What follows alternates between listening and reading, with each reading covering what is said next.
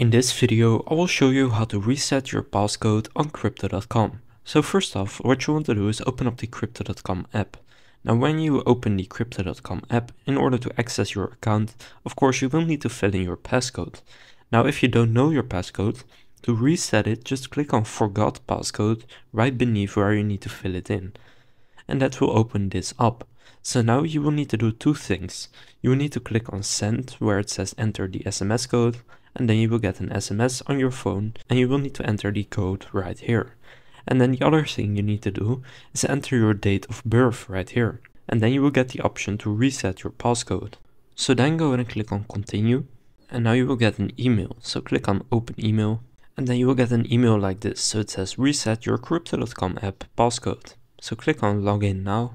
Then click on Open.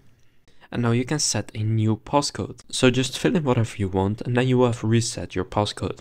So that's how to reset a passcode on Crypto.com. If this video was helpful, please consider leaving a like and subscribing to my channel.